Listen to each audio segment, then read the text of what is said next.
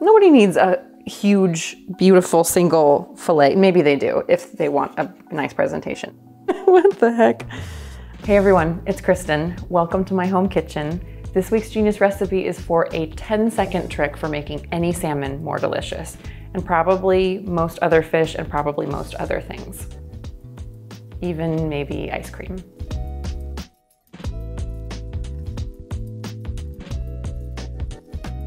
So this recipe comes from Marc Matsumoto of the long-running blog and YouTube channel No Recipes. And as you can see here, bottom line, the trick is to use the power of dried mushrooms to make things more delicious. Any other time that I have made a recipe that calls for dried mushrooms, it has come out so delicious. But I've always needed a plan. I've always needed to either soak them in advance so that they're soft enough to chop up and cook with and add into things like pasta sauces and risottos and soups, and you get that flavorful liquid too. Or you have to pull out your spice grinder and grind them up and then commit to washing your spice grinder. Also, you have to have a spice grinder. But this is the first trick that I've seen where you can harness the power of dried mushrooms as easily as you would salt or pepper. Here is Marc to tell you more. Shiitake mushrooms are something that's used to add umami to Japanese dishes for a very long time. And the usual way it's done is it's soaked in water in order to take out the flavor and the umami into the liquid. The liquid is used as a stock, but it limits its uses in terms of what you can add it to. So I figured out by grating it on a microplane or putting it in a spice grinder, you're able to create a powder that you can use to knead into like a pasta dough, or to use to coat salmon or meat with, which makes it infinitely more flexible and a great way to add umami to a dish. So this is a little thin hunk of wild coho salmon. It will work with any salmon and probably any fish you want to cook. The great thing about this technique from Marc is that it will work with any way that you like to cook your fish, whether you want to pan fry it or grill it or broil or high heat roast it, or in this case, I'm going to be slow roasting it because it happens to be my favorite way to cook salmon, based on a recipe from Schneider that I wrote about in Genius Recipes years ago. Lightly oil it and season it with salt, pepper, and whatever else you like. So when it comes to seasoning salmon, I've seen a lot of citrus, a lot of herbs, a lot of spice rubs, but this trick from Marc is the only one where I saw mushrooms being used as easily as any of these seasonings would be applied. And the trick is just one of these, a microplane.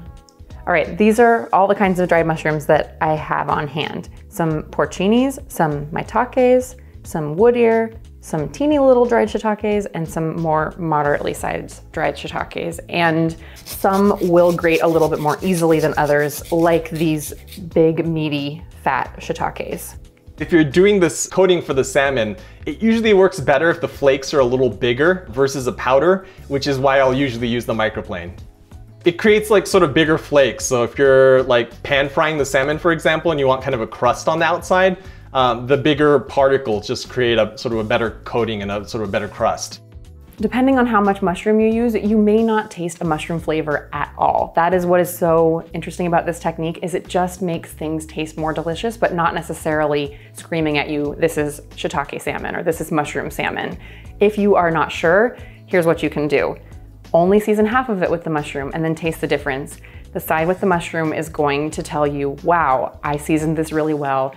I cooked it perfectly. I am an amazing cook. The other side will probably also taste good, but it will just taste a little bit more, one note, a little more like health food, a little less well-rounded.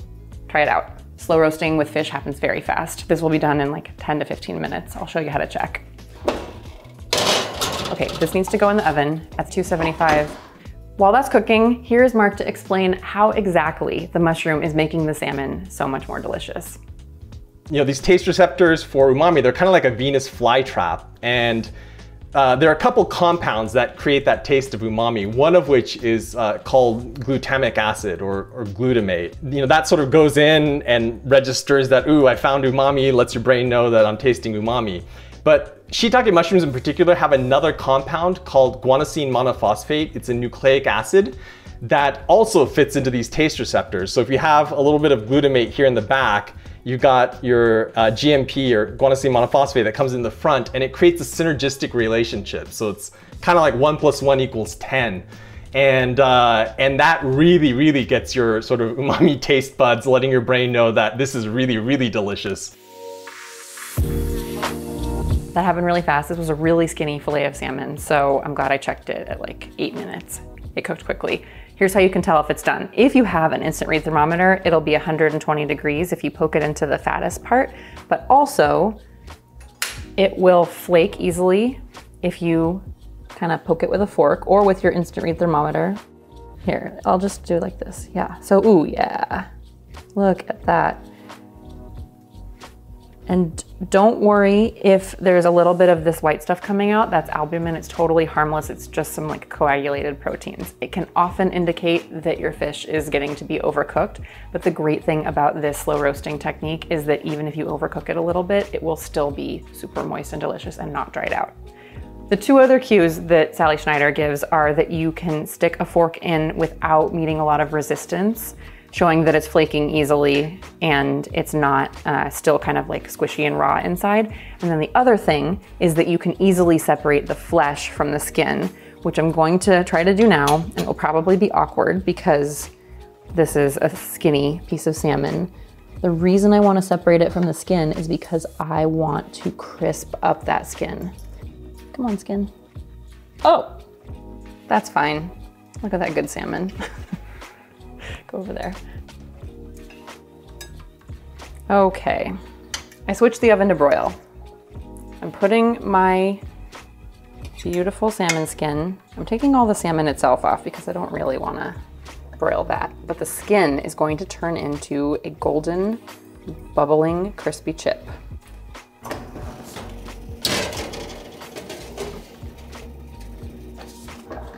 Don't walk away. It tends to escalate quickly.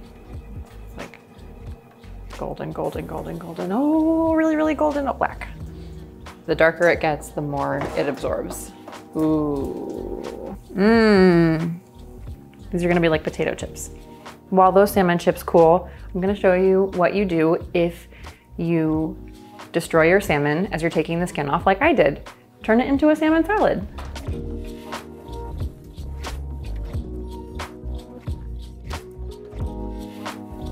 Gorgeous. Doesn't even matter that it fell apart. And that'll be our lunch. I think these are cool enough. I flipped them over just to make sure they got extra crispy. Look at that. Oh yeah. So while a crispy salmon skin is always gonna be super tasty, the extra mushroom powder on there is going to make these so delicious that you will never wanna skip that step again. Here's our lovely salmon salad with crispy chips. Think of the best salmon you've ever made, whether it was on the grill or in the oven or on the stovetop. Add just a layer of extra deliciousness, and that is what this trick will get you. Or if you've never cooked fish before because it seems a little intimidating and it's easier just to order it at restaurants, this is the perfect, most forgiving, most rewarding way to start. And the great thing about it too is that it's definitely not limited to just salmon. You can, once you know this trick, and if you have a microplane, you can grate dried mushrooms over anything you like. Actually, Marc has a lot of ideas on the subject. It's a quick way to add a lot of flavor, just like you would sort of sprinkle Parmesan onto pasta. You can sprinkle this onto stir fries, onto something before you pan fry it, mix it into meatballs or add it into sauces or soups. I'll also grate it on top of plant-based pastas in place of cheese to bump up the umami of the dish. Marc mentioned to me that candy cap dried mushrooms happen to be really great over ice cream because they have a really sweet caramelly flavor. But also, when I first started my research on Marc's technique after I stumbled on it on his blog, the first thing that I saw was from a Japanese shiitake company stirring it into vanilla ice cream. So I figured I'd try just with the shiitakes I have.